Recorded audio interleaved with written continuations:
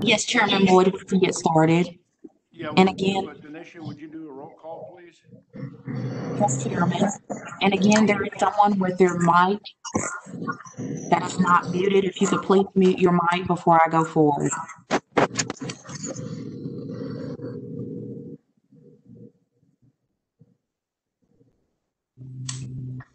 Thank you, Chairman. I will start with the official roll call. Norman Boyd, Here. Roger Folsom, Here. Elena Cummings, Here. Mark Trail, Here. David Cruz,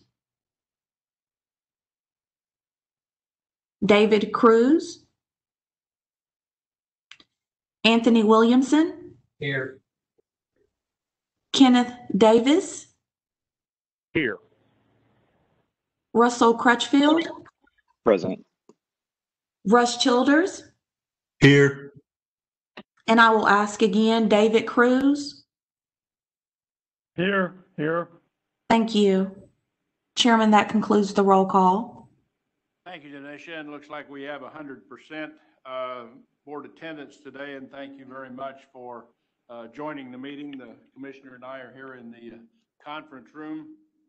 And we will at this time call the meeting to order and move into the agenda. Today's agenda, we've all had a chance to look at it and materials that were sent to us. We have 6 items to consider this morning for final adoption vote, 1 item for initial adoption.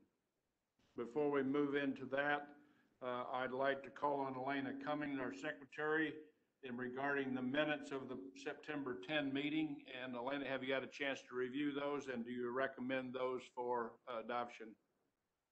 Chairman Boyd, I have reviewed the minutes from the September 10th meeting and find them to be in order as written and make a motion that they be approved. Is there a second to that motion? I'll make a second. Ken Davis. Dr. Davis has seconded that, and all in favor say aye. Aye. Aye. Aye. Opposed? Abstaining? Hearing none, the minutes are approved. Thank you, Elena. This morning there was a WebEx meeting. I believe Mr. Childers chaired the audit committee meeting this morning, and I'd like to call on him to give us a report of the audit committee, please. Thank you, Mr. Chairman. The audit committee did meet this morning. Both Mr. Cruz and Mr. Crutchfield were on the call. We received a rather extensive report from the Office of Inspector General with 11 findings, most of which seemed to be administrative in nature, with a few that weren't, but all answered, I thought, adequately by our staff. They also pointed out that our program integrity section of the CMO contract has been revamped as a result of the audit. And there's some other initiatives that they discussed. They seem to have a good handle on things, and our staff seems to be very responsive to their questions and very diligent in their work. That would conclude the audit committee report. Thank you. Are there any comments or questions for Mr. Childers related to the audit committee from the board members, please? Mr. Chairman, this is Mark Trail. I just point out I was on the call also. Yes, okay. Very good. Any other comments or questions? Hearing none, thank you very much, Mr. Childers, for your report. And I will now turn it over to Commissioner Berry for his commissioner report. Good morning, Mr. Chairman and members of the board. Thank you very much. This week is Customer Service Appreciation Week, 5th through the 9th. And there are several people in the department that were nominated by their peers to receive an award or recognition from from the department. And I just wanted to give you a couple of names that were recognized again by their peers for great customer service. Mary Perkinson, Tina Register, Douglas Tatum, Kiana Jackson, Mula Xavier, Shanna Young, Bruce Henderson, Lakonda Zaire, and Jeffrey Rozier. Again, were people from within the department that were recognized for outstanding customer service. If you remember, we have 4 major areas. A tremendous amount of feedback. Let's see if we can. We have 4 major areas: customer service, communication, teamwork, and accountability, with customer service being our #1 priority. So I certainly want to recognize those DCH team members for the work that they do.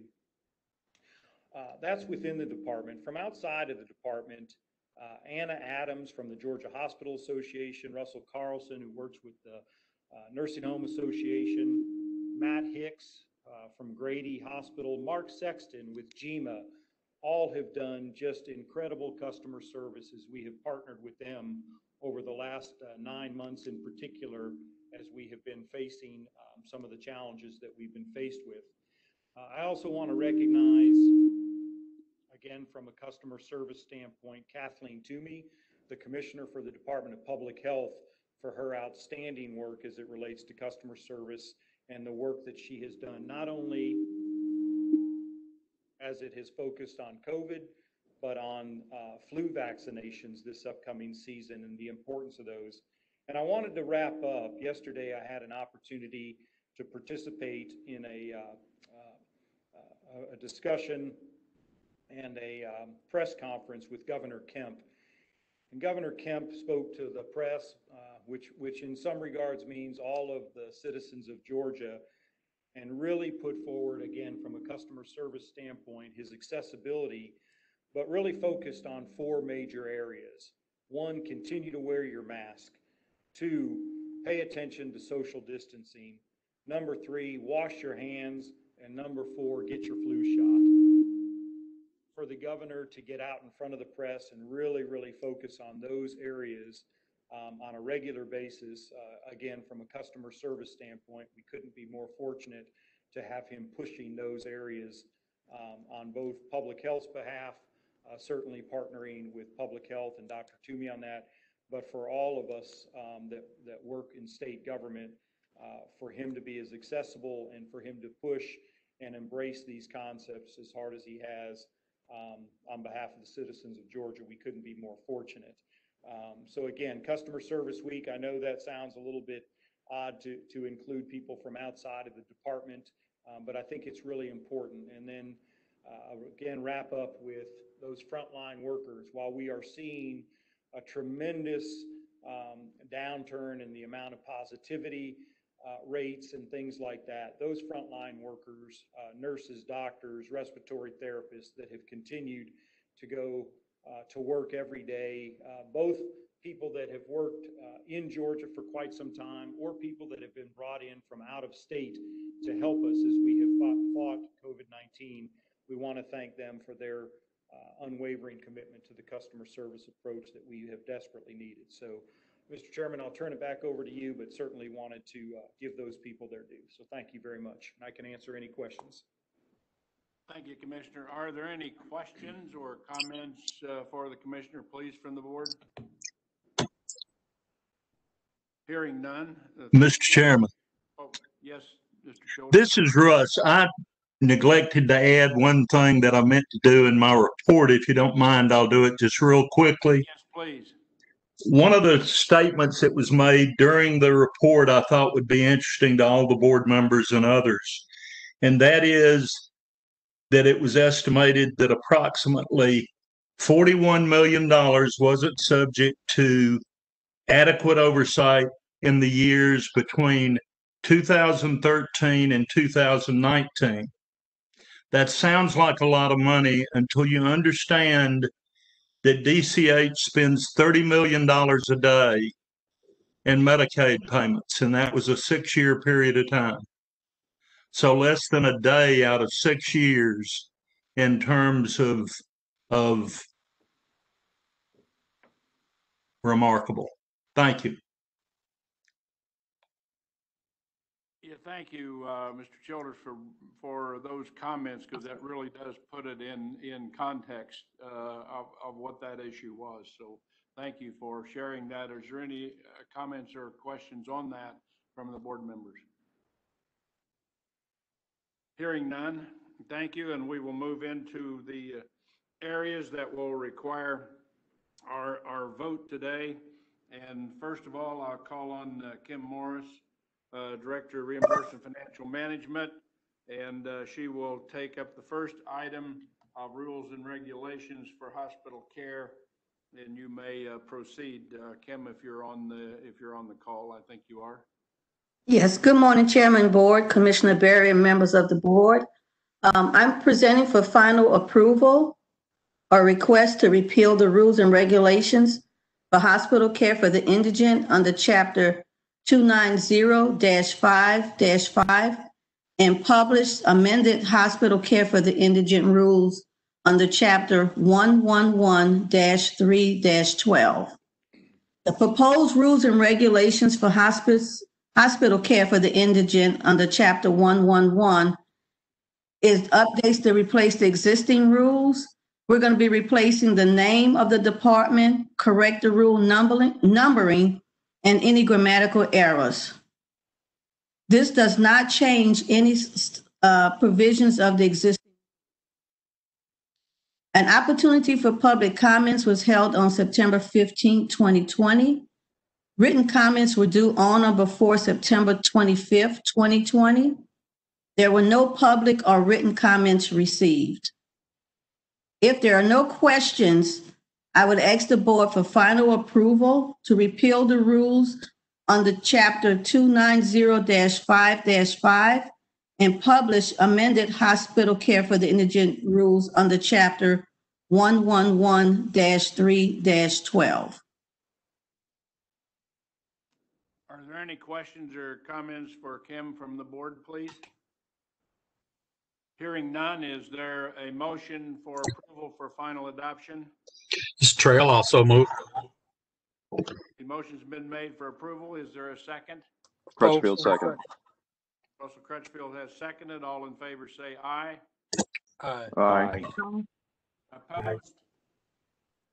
Abstaining? Hearing none, it is approved, and thank you very much, Kim. Thank you.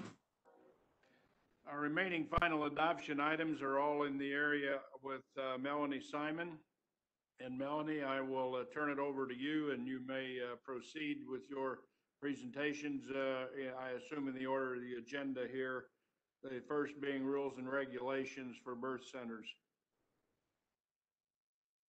Thank you, Mr. Chairman.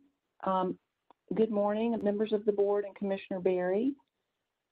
The Division of Healthcare Facility Regulation is presenting rules today for final adoption for birth centers. Similar to the rules that Kim presented, these are being repealed under Chapter 290-541, which was previously under the Department of Human Resources, and that agency, of course, has been renamed. And these rules are being moved to Chapter 111-8-7. There are no substantive changes to the rules. It's just to move them over to be under the other rules that are applicable to healthcare facility regulation and the Department of Community Health. We did hold a public comment period. We had a hearing on the 15th, and written comments were accepted through the 25th of September. No comments were received, and therefore, if there are no questions, we are respectfully requesting consideration for final adoption of these rules today. Thank you. Any questions, comments from the board for Melanie? Hearing none, is there a motion for approval for final adoption? Folsom move for approval. Roger Folsom has moved for approval. Is there a second? Trail so move. Mark Trail has seconded the motion. All in favor say aye. Aye. Aye. Opposed? Abstaining? Hearing none, the opposition, it is approved. Thank you. Melanie, you may proceed to your next item. Thank you. The next set of rule changes relates to health maintenance organizations. These are being moved from Chapter 295-37 over to Chapter 111-829. No comments were received regarding the proposed changes, and therefore we are also respectfully requesting final adoption of these rules for health maintenance organizations today. Thank you. Are there any questions or comments from the board? Hearing none, is there a motion for approval for final adoption? Trail, so move. Mark Trail moves for adoption or for approval. Is there a second? Elena Crutchfield, Cummings, second. second. Elena has seconded. All in favor say aye. Aye. Aye. Opposed? Aye. There is someone opposed? Okay. Any abstaining? Hearing none, the vote would then approve the regulation. Thank you. Melanie, you may proceed. Thank you. The next set of rules is for X-ray devices. These are found in 295-22 and are being moved over to Chapter 111-890. And again, there are no substantive changes. This is just to move the rules over to the correct chapter. We did not receive any comments regarding these proposed changes as well and are requesting final adoption today. Thank you. Any questions or comments from the board? Hearing none, is there a motion for approval for final adoption? Crutchfield will move to Childers pass. move. Russ Childers has moved for final adoption approval. Is there a second? Trail, second. Mark Trail has seconded the motion. All in favor say aye. Aye. Aye. Opposed? Abstaining? Hearing none, it is approved for final adoption. Thank you, Melanie. You may proceed. The next request is for adoption of final rules for laser radiation. These are being moved from Chapter 295-27 over to Chapter 111-891. No comments were received on these rules, and there are no substantive changes being made. We would request consideration for final adoption of these rules today. Thank you. Questions or comments from the board? Hearing none, is there a motion for approval for final adoption? Folsom, motion for approval. Roger Folsom has made the motion for approval. Is there a second? Crutchfield, second. Seconded. All in favor say aye. Aye. Aye. Opposed? Abstaining? Hearing none, it is approved. And Melanie, you may move to your final item related to disaster preparedness plans. Thank you. The rules and regulations for disaster preparedness plans are found in Chapter 111-816. We are requesting final adoption today of changes to these rules. These changes are necessary in order for the department to comply with House Bill 987, also known as the Disabled Adults and Elder Persons Protection Act, and the portions of that bill that relate specifically to disaster preparedness. An opportunity for public comment was held during a WebEx event on September 16th, and written comments were due on or before September 25th of 2020. We received 2 oral comments, one from Jennifer Lawley's with Cedar Hill Senior Living, and from Michelle Greenwell with Annadale at Sewanee. We received 2 written comments from Arnold Goldman Gregory and from Pam Clayton, Vice President of the Georgia Healthcare Association. The following is a summary of the comments that were made on these proposed rule changes.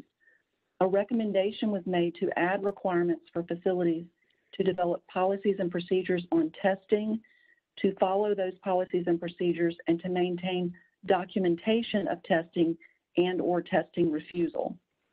The DCH response to this comment is that the rule was developed based on the statutory requirements in House Bill 987.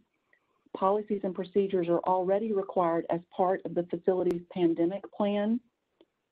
Additionally, the rules for each program for the nursing home, assisted living community, or personal care home, those rules already require documentation of this type to be in the resident files and/or the personnel files as appropriate.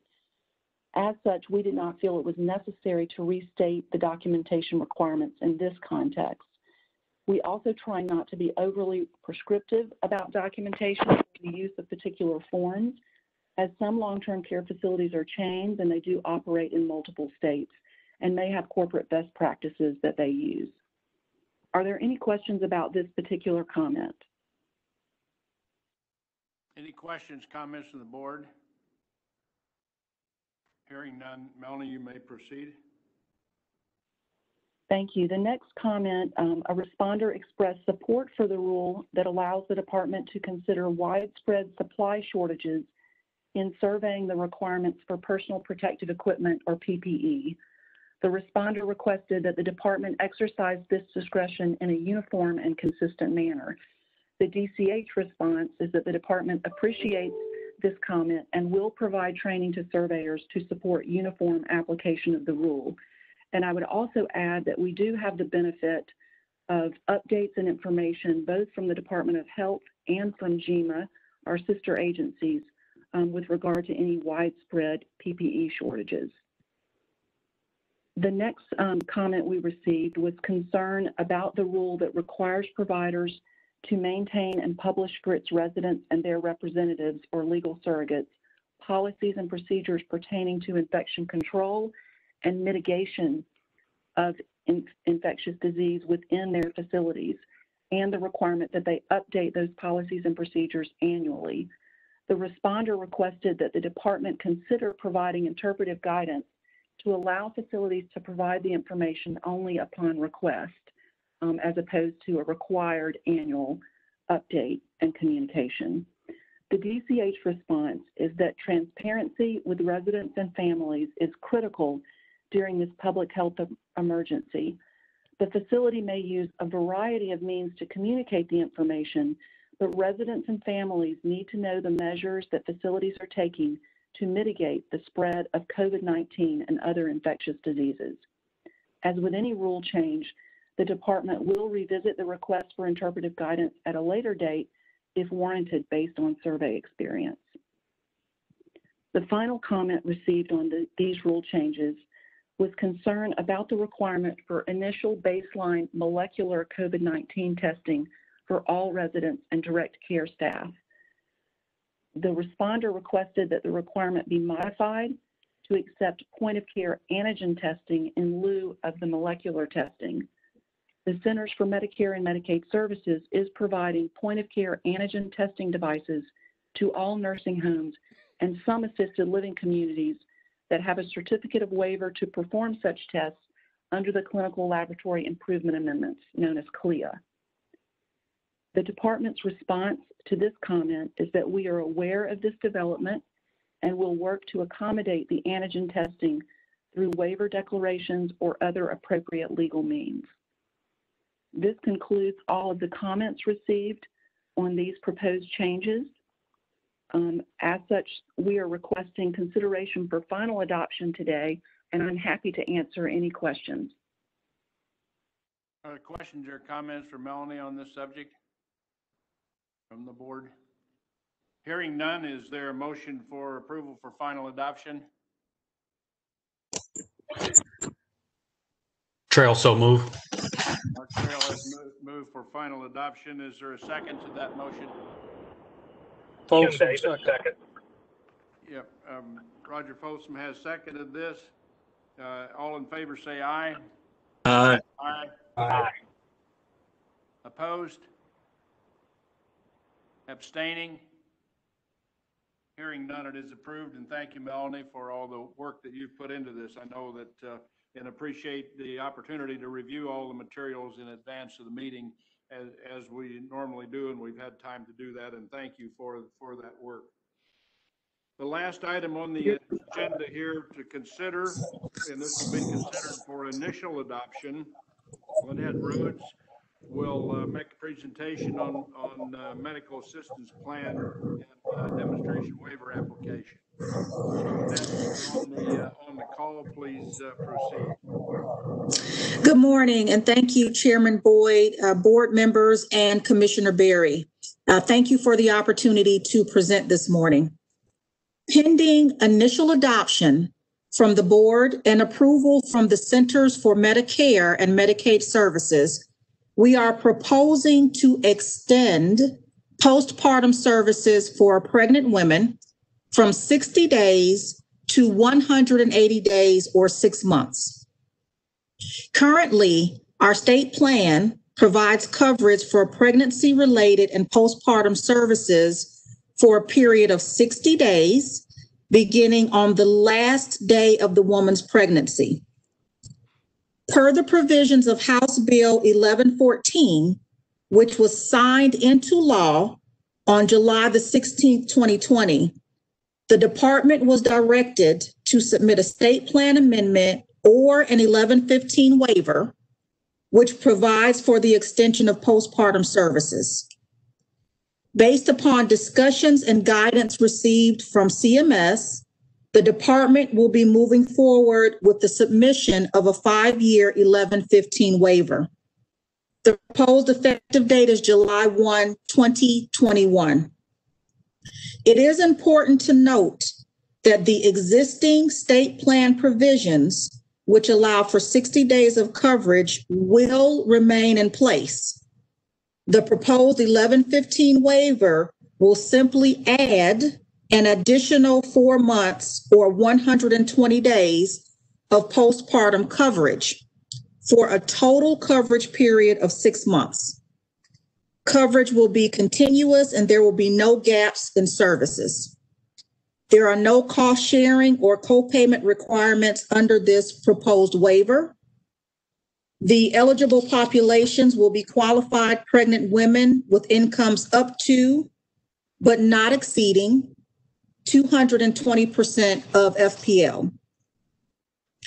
The one change, Chairman Boyd and board members, is the addition of resource mother services that will be provided to mothers who give birth to a very low birth weight baby.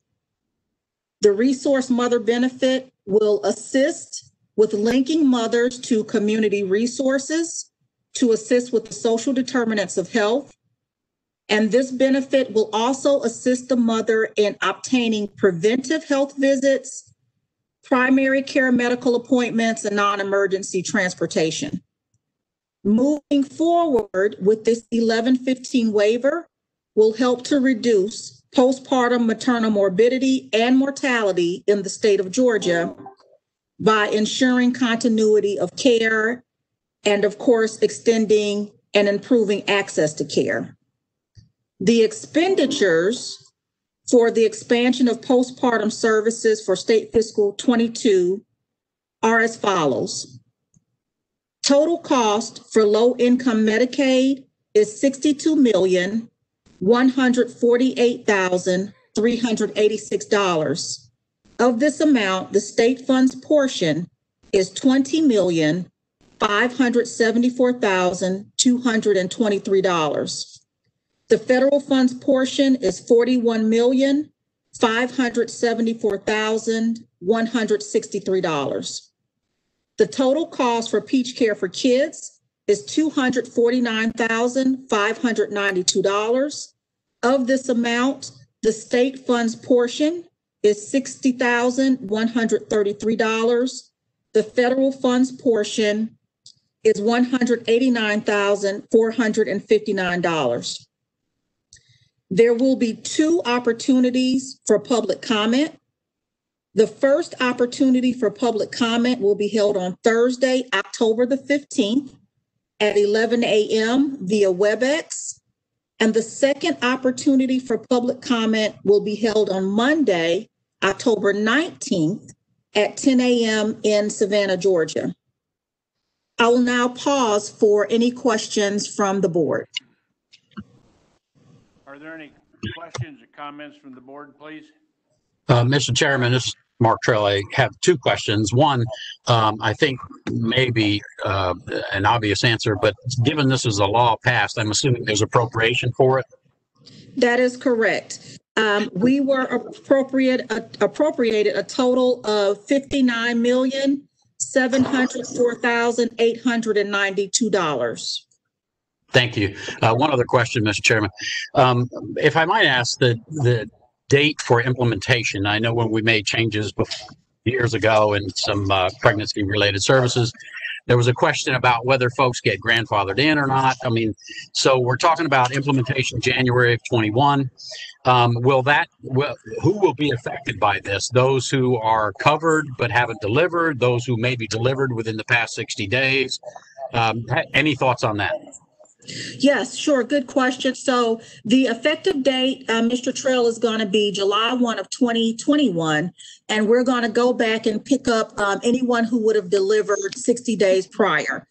So absolutely great question. Yes, we've incorporated that into our planning. And so we are going to go back and pick up those individuals who would have delivered, let's say, in April. Perfect. Thank you, Mr. Chairman. Any other questions, comments? Hearing none, is there a motion for approval for initial adoption? This is Trail. I'll make the motion. Mark Trail is proposing approval for initial adoption. Is there a second? Russ Childers, second. Russ Childers has seconded. All in favor say aye. Aye. Aye. Aye. Abstaining. None. Lynette, it is approved for initial adoption, and you'll come back after the public hearings, and we'll review it again. Thank you very much. Thank you. That concludes our items for consideration today. Is there anyone know about any business that needs to come before the board? Mr. Chairman, thank you. Just a couple of additional items. One, I want to revisit the last item that Lynette addressed, and I want to recognize Sharon Cooper, Dean Burke from the General Assembly, who really pushed that amendment or that increase in funding and the extension of the time. Just an incredible job that they did. But I also want to recognize the late Jack Hill, Chairman Butch Parrish, and Chairman Terry England, who also supported that initiative. It was just a remarkable accomplishment that they did, and I want to thank them for their work. And then I may have mistakenly left off 3 people of our DCH Dream Team, and I apologize. Geraldine Montgomery, Annie Parks, along with Erica Perry. If I made a mistake and did not include them in the original announcement, certainly want to recognize them for their teamwork. So that was all, Mr. Chairman. Thank you. Thank you, Commissioner. Are there any other comments or anything that needs to come before the board? Hearing nothing, the meeting is adjourned. Thank you very much for joining us. Our next meeting will be November the 12th at 10:30 a.m. Thank you all. Have a good day. Thank you. Thank you. Thank you.